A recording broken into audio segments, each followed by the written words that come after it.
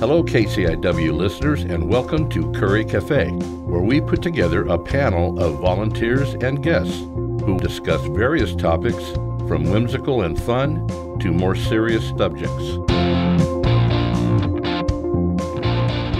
Welcome to another edition of the Curry Café. We're here with a group of experts that I've gathered just to talk about this particular subject. Today, as always, I've chosen some of the finest people I could find. My name is Ray Gary, by the way, and today we're going to be talking about affordable housing and what can we do with the homeless people to get them into affordable housing. So we're going to go around the table now and have everybody introduce themselves. Hi there, this is Shirley Hyatt, and to my left is Lee Tuley, principal broker at Town & Country Real Estate, and I've done some development work and so forth. I've trained as a mediator for tenant-landlord relationships, lots of stuff like that. This is Kathy Justman of the Chetco Activity Center, and I live in affordable housing. That makes me an expert on this problem. And I'm Rick McNamer, volunteer at KCIW, and have been both a homeowner and a renter, so we'll see what I can contribute. Okay, who'd like to start up? Lee, I bet you're just chomping at the bit to say something. Actually, no, but I'm happy to say something. Well, sure. Oh, okay. So we're talking about affordable housing, and that is something near and dear to my heart because it is so necessary. In this town, there's so many places that don't have enough employees because I can't find any housing for them. I've actually had restaurant owners ask me to find them a place that they could buy in order that they could rent it to their employees. It's that desperate. And a lot of places aren't open as many days a week as they would like because they can't get the staff for the same reason. I mean, it really influences a lot of things in town that we wouldn't ordinarily think of it. So, go ahead. And I'm at the Chetco Activity Center. I hear a lot about this problem. People who've had a home for their whole lives are sometimes faced with an emergency eviction situation, hospitalization, don't know where they're going to live when they get out of the hospital. It's really something you hear about when you are working with seniors and people who come for a free meal. Well, you know, Kathy, I live in affordable housing too. I moved up here from the Bay Area in the year 2000, and my sister and her husband had previously moved from California, and she encouraged me when I retired to consider coming here, which I did. And I was looking for a place that I could afford, and I found affordable housing, and that means that it is subsidized by the government. Now, my particular place is also subsidized by a rural development program that comes out of the agricultural department. But it is subsidized, and a lot of people say, oh, it's low income and it's not worth having, and they have basically kind of a negative attitude about it. But it's not true. These are well built, and they're nicely appointed, and if they're managed properly, they're very nice places to live, and there's a tremendous need for it. Are there five of I think there are five big ones, and some are smaller ones sponsored by the tribe, possibly, because we don't know where all of the subsidized housing is. But they all have long waiting lists. Yeah, I was just going to say, you know, just if you want to get on the list, no, you're not going to get there for 3 or 4 years. So it's a real problem. And as you were saying, Lee, when people come here, they say, well, where am I going to live? Well, they can't rent a property. If the people who are the corporations or people you're referring to, they want to buy the property so they can rent it, well, that's still a rental problem. So say a little bit more about that, maybe. Well, about the part about people... About the corporation then buying... Well, that's happening all over the country. There's a huge number of... corporations, well, a huge amount of the housing resource that we have overall is owned by these corporations. And it's kind of a monopolizing kind of effect. Yeah. Because when you have over 50% housing owned by these few handful of people or groups, I should say, they can really control the price and drive it up. I mean, we do have laws about that, which is a good thing, but still, it's a heavy influence in the market, and it makes property prices higher than they would ordinarily be. And really, owning property is like the last place that the average citizen can make a nest egg for themselves. Everything else, pensions and all those kind of benefit programs we used to have gone away. But, the thing that I think about being an older person is that you don't realize anything on that property until you sell it. And if you are elderly and you intend to die in that home, let's say, then that gets sold only if the people who inherit it are willing to sell it or whatever.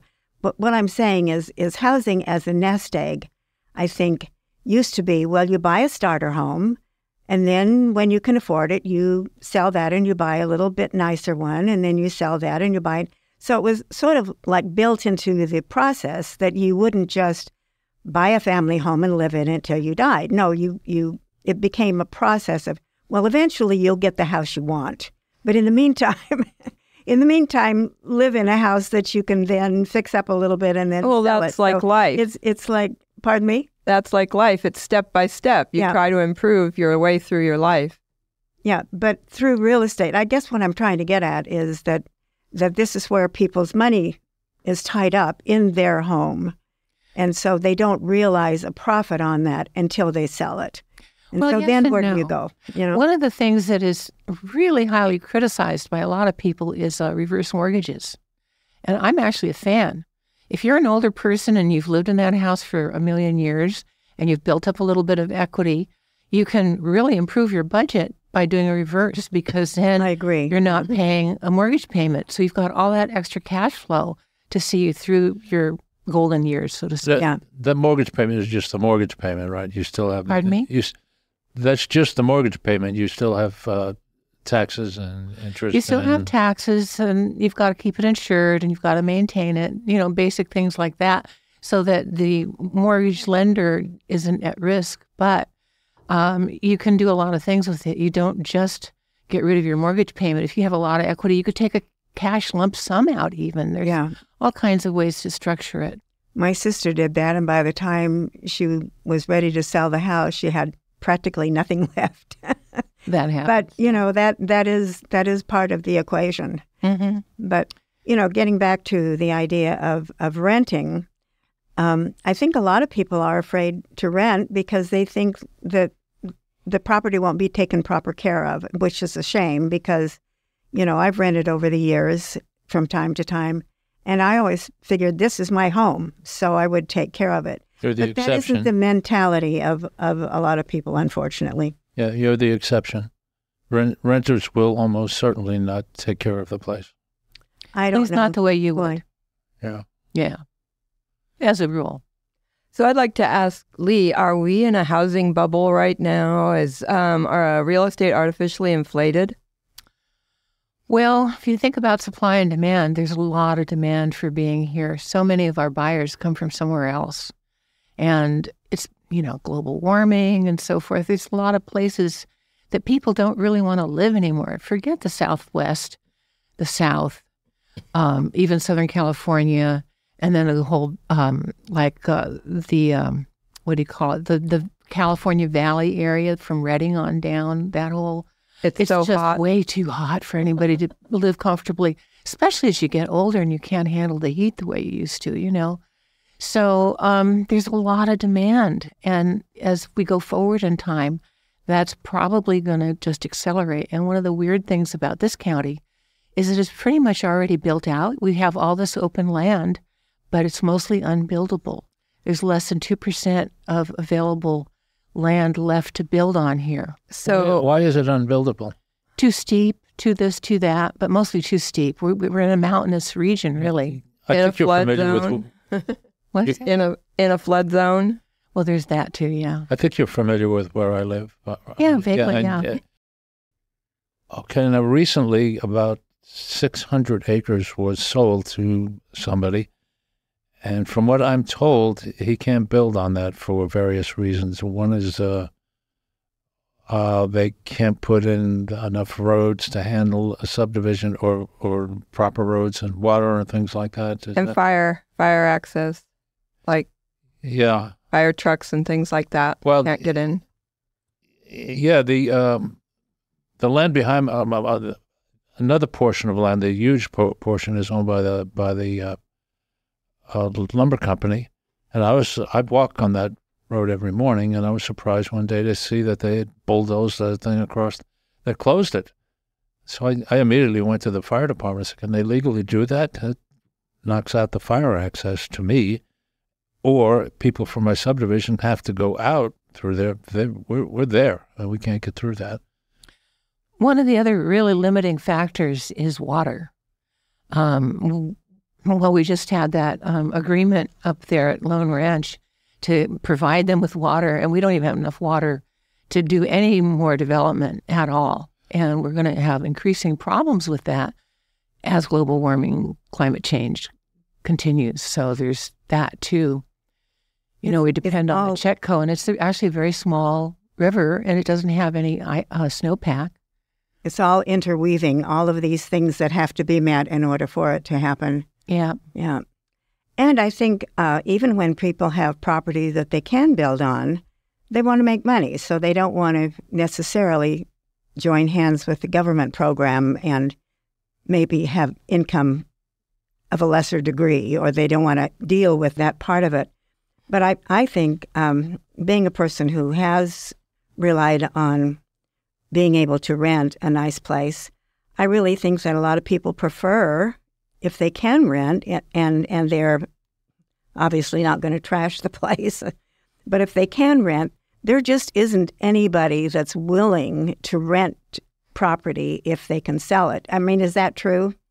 Do you think they're not willing to rent it if they can sell it? I mean, they prefer to sell it rather than to keep it as a rental property. I don't know about that. I would comment, though, when you're talking about the pressure, the preference to have a rental be more affordable is that because property is so expensive, you're going to end up being in a deficit with your mortgage in a lot of cases. So, we have very little stock for the amount of people that want to rent that makes any sense on paper, where a person isn't necessarily making a huge profit, but at least they're not losing money on it. And so that's, makes it kind of tough. I have a question. Yeah, Lee. sure. Lee, is the government, either at the federal or the state level, trying to incentivize house building, or maybe someone else knows something about this? I really don't know much about the government programs. You two who do affordable housing, you probably know more than I do, but I will say that one of the things that makes building so difficult is that construction costs have gone through the roof. Here, if you want to build a custom house, let's just say, which is not what we're talking about, but it's something I know a little bit about, you're going to wait probably a couple of years before your contractor can even start. And then you're going to have extreme high construction costs. And corollary with that is that the guys that know how to do these skills are all retiring and getting too old to work and so on. And there aren't a lot of people replacing them. So if you want a plumber, electrician, a general contractor, it's really hard to get the guys that know what they're doing, or even anybody these days. So there's a skill deficit in our housing shortage. And there are other deficits. Anybody have any other deficits in our housing short? What's making the housing shortage? Well, the cost of materials, I did kind of mention that, but the cost of materials has gone through the roof in the last few years, just through the roof. And I imagine it's more expensive here than it would be like in Medford or something. I mean, we're out here, and we're not on the way to any place. I mean, somebody coming here with a load of lumber is coming here. They're not on their way to San Francisco. Yeah, I'm not real sure about that part, but it could be an influence. Well, just as an example, I put a window in my living room that had lost its seal, and it cost me $400 less than 2 years ago. And another one lost its seal recently. Same window, exact match for size and all. And it was over $1,000. Wow. And that's pretty typical. Things have more than doubled in many cases. I mean, I'm sure there's exceptions. I'm a renter like Shirley and Kathy in a unique situation, and I was a homeowner until my wife sadly passed away 5.5 years ago. And now, granted, we should have set things up differently, but we just didn't. There's a lot of I don't know what the percentage is, but I'm sure there are a lot of seniors in the same predicament. But I was lucky to have an old friend up here who I've been renting from for a little over 5 years now. And at times, when it looked like she might have been either wanting to sell, now she kept me abreast of all this.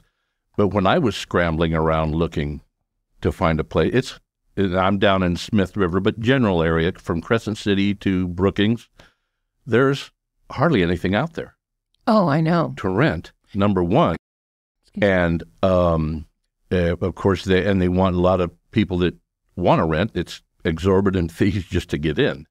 Oh, and so, as a young person, how do you even get into the housing market to buy something when a kind of run down mobile home on a tiny little postage stamp piece of land is over $300,000 now? Now, who's going to be able to do that as a young person starting out in life? When you were talking about going up the ladder and reinvesting as you go, but how do you get your start? I just finished a darling little park model. That's a small home, like a one-bedroom home, right by the beach, and it's on the market for $79,500. And that's, it's a lot. It's not pocket change, but compared to $300,000, it's a possibility, and you can even finance those now. And what I'm trying to get to is that I think the marketplace is starting to recognize that there's a real market there for finding solutions. Like, we could never, ever have financed something like that a few years back, and now we have people that will lend on it. So that means that you could do that. You could get into something like that for $4,000 down, and most people could scrape that up. So we're looking at a lot of things like tiny homes and so forth now. And for instance, I think those are such a great idea. Oh, yeah. I'm really hoping that kind of thing gains some popularity and people don't see it as something awful, but something really quite wonderful. Plus, you just brought up something that I've thought about, the people who need to have a 6-bedroom, 5-car garage kind of property. I mean, why? Because they can. But, and that's fine. That's the way the world works, But for really common down to earth kind of living, where you're living well, but not extravagantly, it seems like we just need a total different mindset. If everything is about making as much money as you possibly can without considering all of these other things, then there's always going to be that great divide of the haves and the have-nots. And I want to bring up one more thing and get everybody's opinion on this.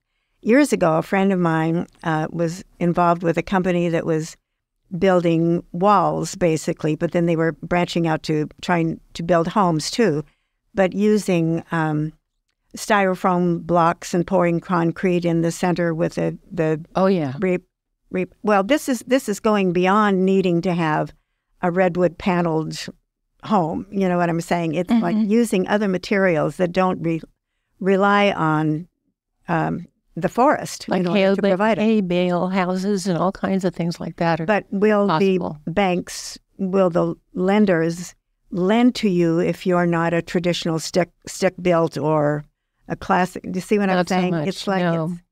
But these things are starting to change a little bit. Like with this unit I was just talking about, it's only been on the market a couple of months, and I've had over 100 inquiries.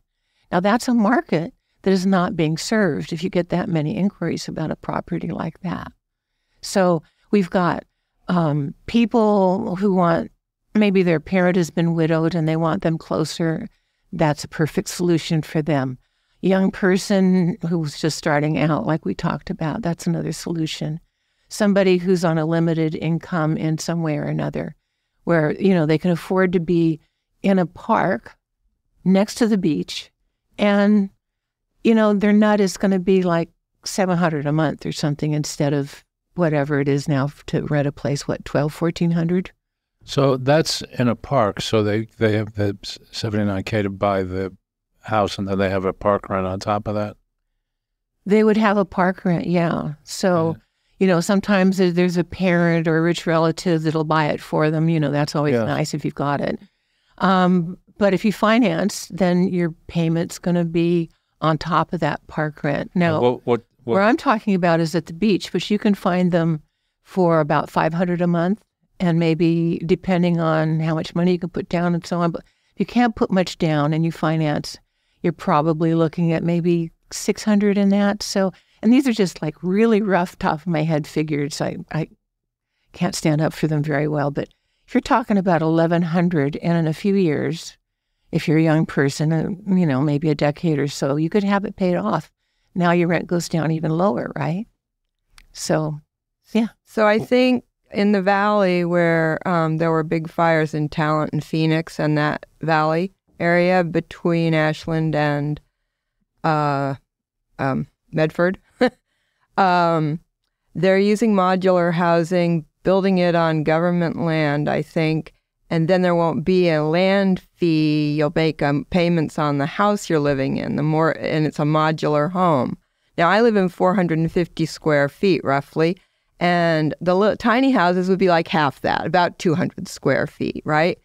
But a modular home could be about 400 to 500 or 600 feet, depending on if it's a 3-bedroom and you have kids, or if it's a 1-bedroom for an older couple.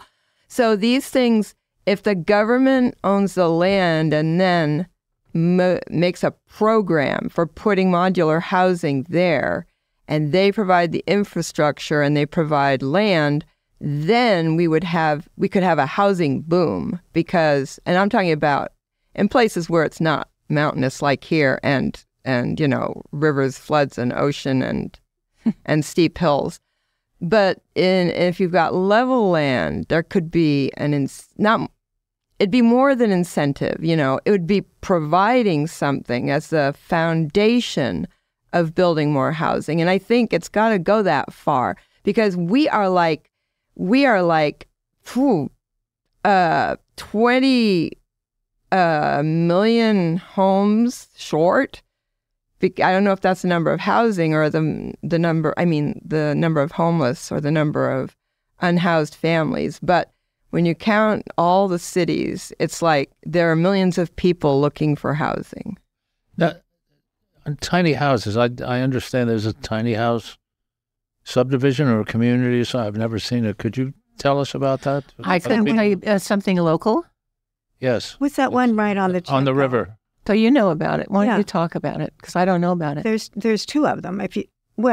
They've been there for a long time. If you drive up the North Bank, that little community that's just off to the right, what am I trying to say?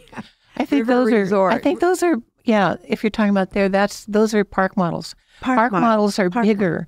Yeah. They generally run in the 400 square foot range, 400 to 500 square feet. But it used to be you couldn't, what am I trying to say here? You couldn't get a loan on those. They were. That's what I'm talking about. That's what you can do now, is you can get a loan on them, which is great. I mean, it's amazing. And, that's different from a tiny home that tend to be really compact, like the inside of a small RV. Everything does double duty. And I mean, these are actually pretty comfortable homes. I can live in 400 square feet, no problem. I lived every winter for many years in a motorhome that, let's see, what it was, 8 by 31, so whatever that comes to as far as square footage, and it was reasonable. 240. That's pretty small, yeah. Right. The only problem with it was it drove me crazy. If I wanted to get my computer out, I had to go to where it was and put it on the table and move everything. It was a real hassle. Yeah. I couldn't do that much longer, but I find 400 or so is a lot more comfortable. You don't have to do that much manipulating of your things. So I was under the impression there's a tiny house community that has more or less just been completed. You don't know about that? I don't know. That people were going and looking at models, and it's somewhere on the river. I don't. Is my understanding. You sure it's tiny homes and not park models? Right. But now maybe people were just describing to me as tiny homes when in fact they were park models. I really don't know. The problem with park models, if they're built like most mobile homes are, they're probably pretty trashy, and they're going to start to wear out and run down very quickly.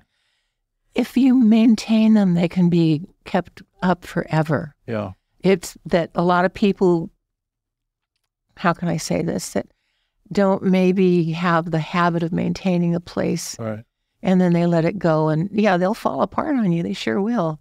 But normal, easy, reasonable maintenance will keep them going for a long time. I had one that was a relative of mine had it over at Rainbow Rock, and it was a single wide from 1973, and it was like it was brand new, you know. And I know a couple others like that. It's just a matter of how much you keep them. I remembered what I was going to say earlier. It was, I've recently been delivering Meals on Wheels, and about half the houses that we deliver to are really, really substandard housing. In Sacramento, you could have gotten free rent from your landlord for having a house like that. But these are mainly, probably they own it and they're paying land rent. You know, these are in parks, but they're old, 70s, 80s, 90s trailers or modular homes from that era.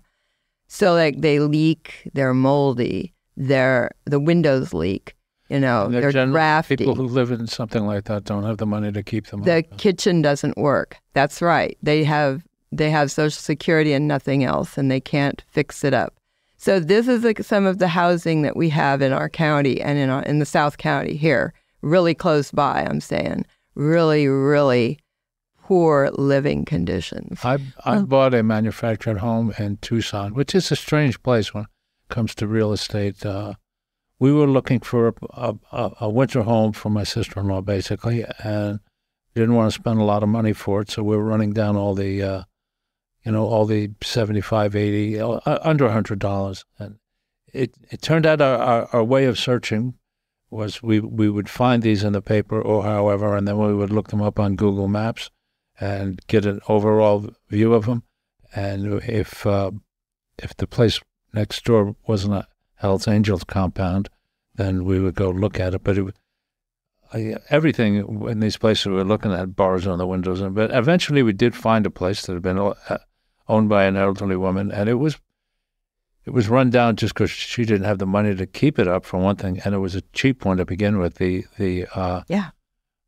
kitchen cabinets were actually made out of some kind of a fibrous material that I called cardboard, and being a woodworker, that's the first thing I had to change. I made cabinets at home and brought them here. But this poor woman had things that needed to be done in the house that she could have fixed for $100, but she didn't have $100, evidently, or $100 to spend on the house. It used to be that Habitat for Humanity had a program to fix things up. I don't know if it's still going. We did have it. I know. I just haven't heard anything about it lately. It doesn't mean it doesn't exist. Yeah. And they would come in and they would, re-insulate and seal things up and help you manage all those kind of things if you were low income. You're going to say? Well, yeah, I had a question about the across. I live in Smith River, right up pretty close to the ocean, and across the way, all kinds of homes, but they're all, as far as I know, all vacation rental homes. Mm-hmm. Don't those have a big impact? And I've always kind of felt maybe there were like too many of those around here to impact people that want to stay here. Well, and now this is the big debate that's going on around the B&B thing, too. Yeah. So many vacation homes are being rented out, B&B, vacation, I forget all the initials, but anyway. VRB, yeah. And anyway, it takes a big chunk out of the housing inventory. On the other hand, it brings people in. There's an economic benefit to it. Personally, it's nice that we have that option to bring in that economy, but it does make a real bite in the inventory that we have available for people. Isn't it likely that park model you're trying to sell is going to turn into a rental property? No, it can't be rented. Oh. Nothing in a park can be rented or B&B'd. Short-term or long-term renting is not allowed.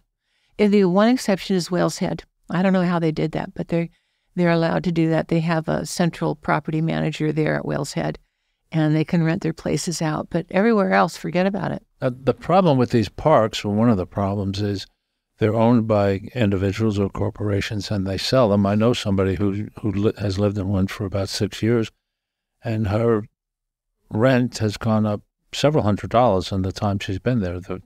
And the services have gone down. Her rent used to include things like, I think she said, electricity and things like that, and now it's just garbage collection. So her cost of living has gone up significantly. There's not anything she can do about it. There is. And I've also heard now, just heard this the other day, that one of the mobile home parks that's down on Seaview is closing. I don't know. Oh, okay. Well, don't you think? I hate to sound like too much of a liberal here, but don't you think that basically the overall look at why there are a lot of wealthy people and why there are so many people who will never attain any kind of standard close to that,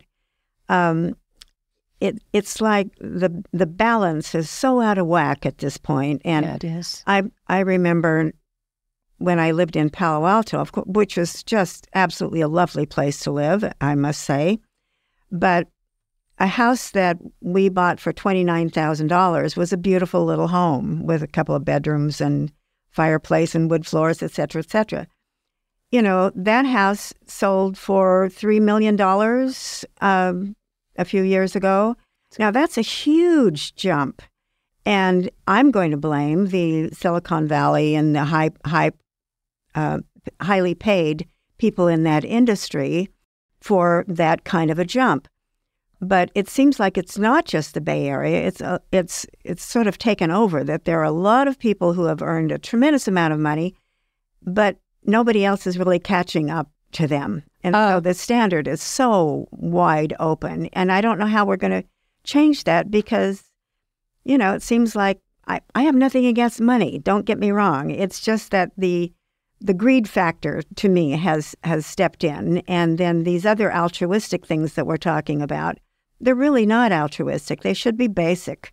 It should be basic that you have a decent place to live. It should definitely be a basic so it's a responsibility of local and state and federal governments to make sure there's enough housing. But I was thinking that if we compared the statistics of how many more jobs there are, say in the Bay Area and Sacramento, the housing has increased nearly as much as the number of working people has increased. There's a huge deficit in housing because nobody is trying to make the statistics go together. You know, you can't have, twice as many workers and only 50% more housing and expect people to have houses and places to live. Somebody should be measuring these statistics. What would it cost for somebody's moving into town, a retired couple with their dog, and they want to rent an apartment? What would they be looking at paying? If you've got a dog, probably. Yeah, that's why I mentioned. Or a small dog. And there might not be an apartment even available. Really? Well, it is crazy trying to find a place to rent these days. I can't tell you the cost because I'm not renting, but I know there's a lot of people searching and very few finding. It's tough. I know people that have jobs in this town that are living in their cars. Yeah, which kind of segues us a little bit into the homeless people. I'm sure people drive by and they say, well, why don't they get a job? But having a job in this community doesn't mean you're going to have a place to live. True. But what can we do to change that balance? I mean, we can all sit here and complain and lay it all out. That's the way it is. But is there any move afoot where we can help to change this kind of situation? It might be a matter of changing minds and hearts of people, but it all comes back to how financially feasible things are to do and how much importance people put on those things. So, I don't know, like here we've got, the world is covered with water almost, and we need to desalinate the oceans. But people say, oh, we can't do that, it's too expensive. Well, in the end, where is your priority? Is it too expensive? Then if it is, then we'll never do it. But are you following my lead here? I mean, there are ways to conquer some of these issues, but somebody has to be willing to do that. And it's only those people who have a lot of money and good intentions and the ability to make it happen. And the rest of us just sit around and complain, you know? So in Saudi Arabia and Australia, it's worthwhile in some places to make drinking water from ocean water. It takes a lot of energy, but it's worthwhile because that's the only drinking water they're going to have, especially if what's in the rivers is going to go to the crops. So all over the world now, some people have to pay as much for a bottle of water as for a bottle of fuel. So that is where we are with water. And the Tucson area in Arizona, is, from what I understand, are already overbuilt as far as their amount of water they have, and they're continuing to build. New subdivisions are going up here and there, and it's that's crazy. kind of what we've got going on here too. You know, we just don't have the water to do much else. And then the other thing we have to realize that we're working against is that it's beautiful here. We want to live here because it's gorgeous and you can have a nice country lifestyle and still get most of the services you need. And that's not true in a lot of places. So a lot of retirees, whether it's the hot weather or whatever, they fall in love with being here. 5 rivers within a 30-minute drive if you're a fisherman. It's like heaven. You know, it's just so hard to balance that out when you've got so many people wanting to be here. Retirees that have a little bit of money. They maybe had an expensive house like a, bungalow in LA, and they can come up here and buy an oceanfront. So oceanfront has basically doubled in the last few years. What about the Winchuck River area and going up into the hills from there? That's all part of Curry County, right? Oh, yeah. Yeah, and they have their own fire station. Is there a water usage problem in there? Well, Shirley, the infrastructure isn't there. You have to provide your own like septic tank. Oh. Well, if you go that far beyond the houses that are already up there, you would have to provide your own infrastructure, just like you would in Lone Ranch, right? Well, Lone Ranch is going to be a development, so it'll probably be developed by the owners that are doing the developing. But we've got lots of areas that are outside of the city limits that are, you've got to do your septic, you've got to do your well. And there's a lot of property that looks like it's buildable, but you can't get water. If you drill a well, you're not going to get anything. And that's very common. In fact, another factor that's staring us in the face about as far as water is concerned, I can't tell you how many properties around here, but it's a high percentage that are getting their water out of some creek or another. They're just throwing a pump into the creek. I see a lot of nodding going on. Yeah. I don't exactly have that, but I do have water from a spring. Yeah. And a lot of those are not legal. They just threw a pump into the nearby creek, and that's how they get the water. Mine is legal and certified well, and well-maintained. That, 'cause we wouldn't want to tell on you on the air. But anyway, and one of these days, somebody's going to start clamping down on that kind of thing, and then we're going to have some real problems because there'll be a lot of properties that'll be condemned because they don't have a source of water.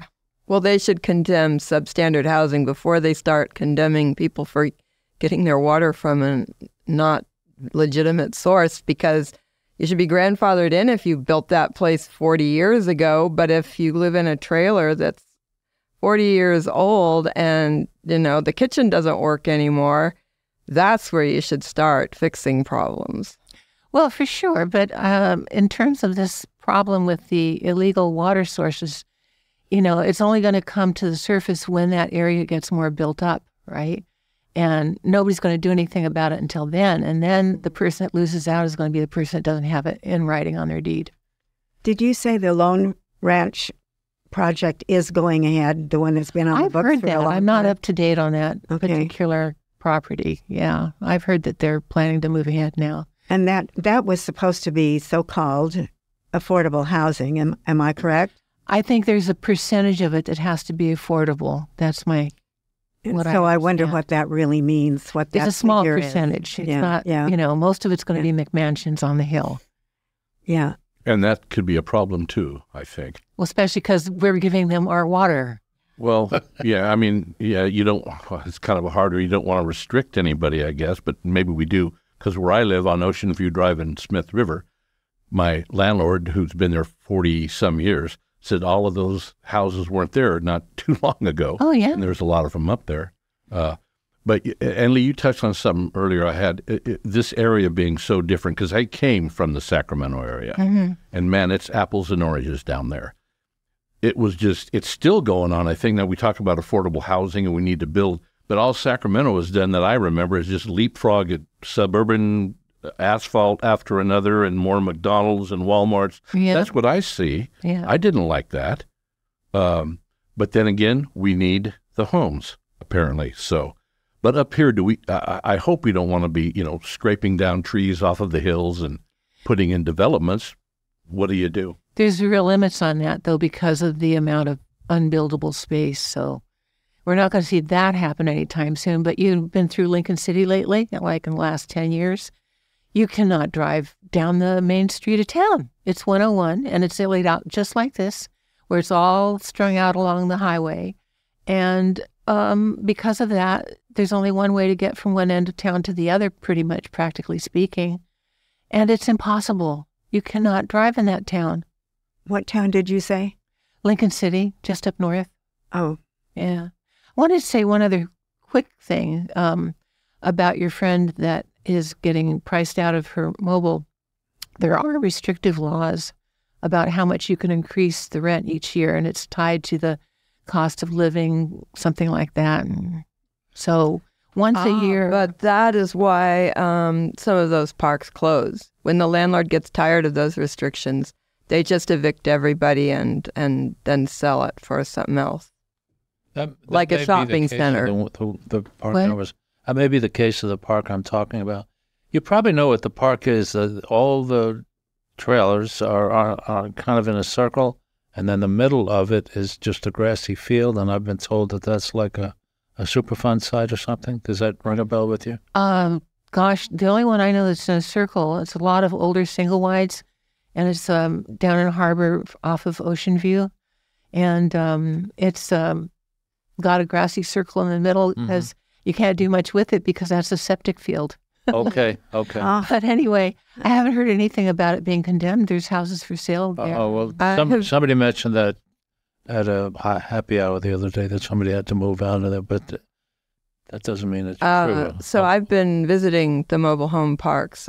Years ago, it was because I was looking for a place to rent, but currently it's because of Meals on Wheels delivering. And so, yeah, some of those places are probably in danger of closing. One of them is expanding up the hill from where the trailers are. I don't want to name any of these places or say the locations of them, but, there's some guy or corporation who's decided they're making money on the land rent, even though the trailers there are really substandard. They're going to open up another road, branch out. Other places, they want to, evict everybody and make a shopping center. And that's the way it is because, as Shirley said before we started, she said, the Almighty God is money, and we don't have enough incentives to keep people in the business of providing affordable housing. So the person who built my affordable housing and Shirley's affordable housing, he's an old man, and he built the most recent one 10 years ago. I live in that one. It's the newest affordable housing in town. And I asked him a couple times, you going to build more? And the last time I asked him, which was this week, he said, oh, I'm retired. I'm not building anything anymore. So if he's gone out of business and nobody else is going to do it, we're not going to get more housing. Well, could you fill us in on, I don't know how you could put a number on it, but if you do affordable housing as a tenant, what kind of rent do you pay, or do you pay any, or is it tied to your income? How does it work? It's tied specifically to your income, and then anything that you can deduct, like legitimate medical expenses, etc. But there are some rules, and you have to meet those. And I brought this, as a matter of fact, to talk exactly about what that subsidy looks like. So for for a one-bedroom apartment here, where are we going here? $347 a month. Oh my God, that'd be so wonderful. Yeah. And they're nice. But if you were not in the subsidy, supposedly the market rent for that would be almost $700. So at least, pardon me. At least I know people that rent out a room for $500 a month. So it's ridiculous. So it's all they can't just keep upping it and upping it and upping it ridiculously just because they can, because there are rules. But it does go up. And my rent has gone up just incrementally a little bit. But everything else goes up too. That's true. So, I've never understood why people think that they're making more. They're not. Everything else rises up. And there you are in the same spot. And they say, well, I'll get a raise. Well, then everything else will go up. So it's just numbers on a piece of paper at some point in time. But if you were to rent, if that person who gets the place for $375, did you say something like that? What kind of income would they have to qualify? Well, it's about a third. You pay about a third of your income after all the deductions. So theoretically, that'd be somebody who's making around $1,500 a month or something like that. Yeah. Okay. Yeah. That's good to know. Well, for some reason, I only pay about a fourth of my income as monthly rent. So maybe it's because I turn in my dental and, medical costs. Reasons. Yeah. And so I'm pretty diligent about that. Other people might neglect that reporting. But, I want to get every discount I can get. Well, for those people who are interested, I'll just say that the first property that I saw when I came here is called Azalea Reach, and it's over by the park. And there are, I think, 3 4-bedroom apartments in there. Wow. Yeah, which I was surprised too. And quite a few 3-bedroom apartments and 2 bedrooms. And what they have the least of are 1-bedroom apartments. And there are a lot of single people who are sort of out in the cold, so to speak, because they are all by themselves, but they have the least opportunity. Right. And so Pelican's Perch, which is a senior property that is only for qualified people over 55, the rents are higher there. They're not subsidized in the same way. But those, again, are for 1 to 2 people in a 1-bedroom apartment. So that's what this kind of subsidized housing looks like. But people don't realize, if you did sign up and you were on the waiting list, there are some 4-bedroom apartments. I mean, they're huge. I've been in them, and it's just amazing. So, it can be done, but people have to be the right kind of... You have to plan ahead, and if you know that you're low income, yes, you must plan ahead, because the way you end up homeless is you haven't planned ahead, and your landlord has decided they don't want you anymore, and that's how you end up homeless. By the way, I apologize to all the math majors out there. My math was a little screwy a minute ago, but anyway. Speaking of ending up homeless, I mean, I think a vast majority of people that are unhoused are there because we threw all the people who needed help out of the mental institutions. We didn't used to have homeless folks, and this is one of the reasons why. And I get kind of sad because I have friends that consider themselves progressive and generally are, and they're really negative about the homeless. But where do you want someone who mentally can't get themselves organized enough to keep a job? Where do you want them to go? Well, it's funny you mentioned that a progressive person would be against that, because it was the progressives that did that thing with the mental health or the mental institutions. Yeah, the idea was, how can we keep somebody confined, lock them up when they're not going to hurt anybody, and they're not endangering themselves or somebody else. A threat to the public. Yes, and so if you're a little silly, or you walk around dressed funny, or you sleep on the ground or whatever. Reagan jumped on the freedom bandwagon. It was like I listened to an audiobook about this subject. There was like the freedom, release the birds. Yeah. They shouldn't be locked up if they don't want to be.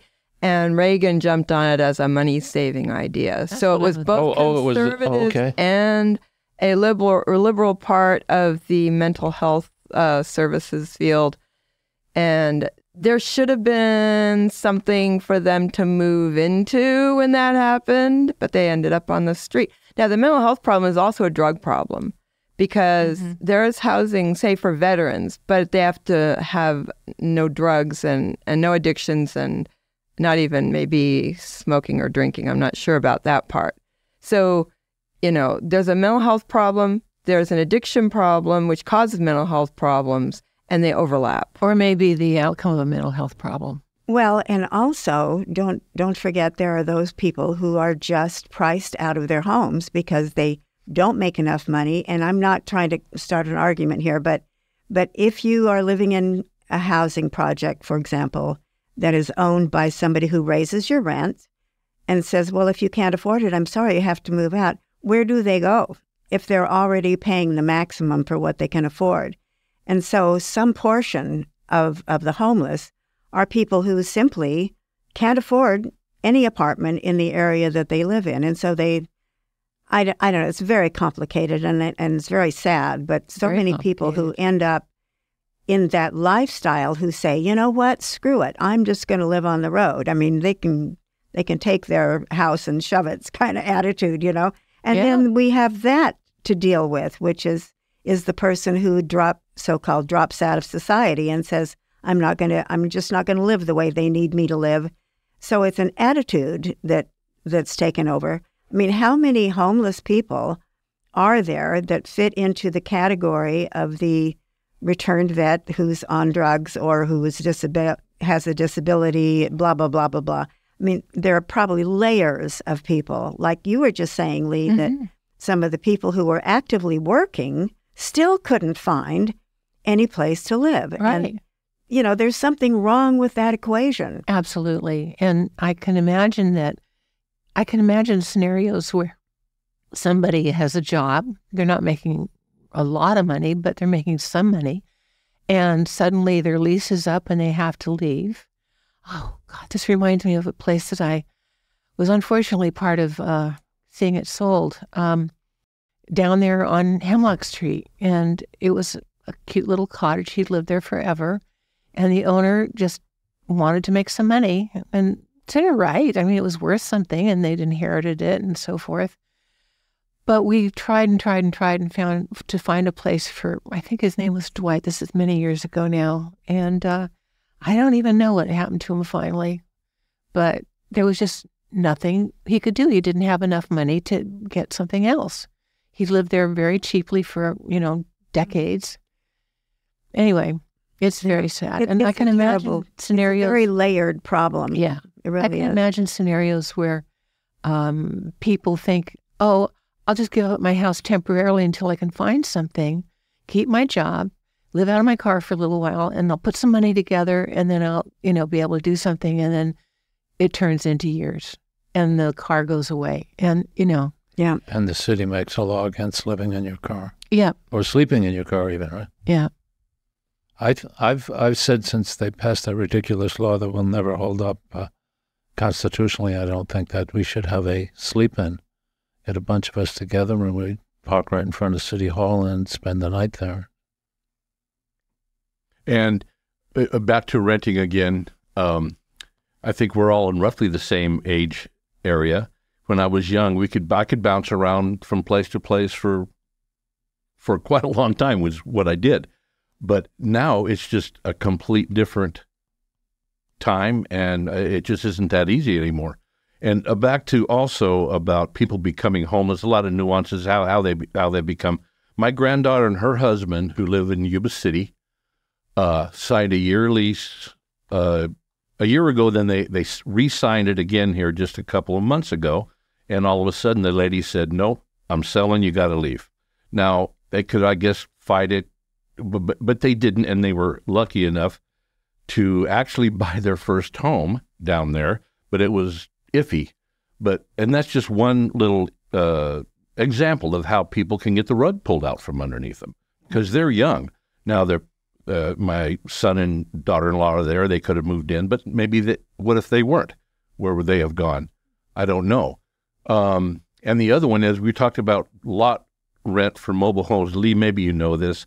I have a friend in a park. I won't mention the park either, but very low income, struggles to get along. All of a sudden this year, the lot rent jumped from, I think, $550. It jumped up $90.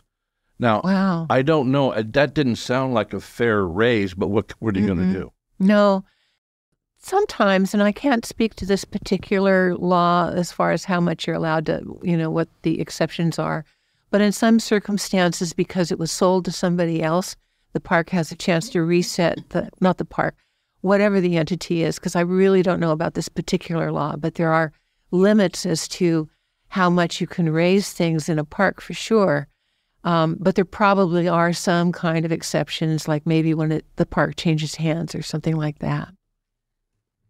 So we're have less than 5 minutes left. Is that correct? Yeah. So, less than 3 now. I'd like to say something again that Shirley said at the beginning. We are the 2 affordable housing residents. So if you are living on the edge and there's any chance you might be evicted in the future, you need to plan ahead and get yourself on a waiting list, because there's a lot of affordable housing in other cities and a little bit here. So if you think that you are in danger of losing your home, you need to get yourself on a waiting list for affordable housing. And we can also pray that our government, if we vote right and elect the right people, will look at statistics and say, we don't have enough housing for the workforce. We've got to build some, and we've got to take this in hand like they've done in Phoenix and Talent, and we've got to build housing. And we have to stop having politicians in Congress encouraging people to have beautiful babies. Oh, gosh. Well, there's that. That's a whole nother show. Yeah. And another show we didn't get around to talking about is all the possible cooperative type alternative housing situations. I would love to talk more about that. One of the things I would like to do in this little village, this unit that I was just talking about earlier, is put several in a row there. And that's, it's not quite the same as putting together an alternative situation, but it would be like that in some ways. And I'm trying to figure out how we can do some creative things here. And would it be okay if I gave my number if somebody would like to talk to me about these kinds of issues? Sure. It's 541-251-1885. 541-251-1885. And I want people to know that there are 5 places here that you should sign up, get on the waiting list. Some of the young families who live in subsidized housing have gotten their act together, gotten better jobs, whatever it is, and they've moved out. And so that doesn't happen, on a daily basis, but there is opportunity, and those 2 or 3 years go by faster than you'd think. So, and 30 seconds go by faster than you think, and that's what we're down to. So we're wrapping this up right now. I want to tell everybody that you've been listening to the Curry Café on KCIW LP in beautiful Brookings, Oregon, and we're about ready to get out of here now. Or maybe we'll bring this up at another time and finish what we've been talking about. All right. Bye-bye. Thanks so much. Bye.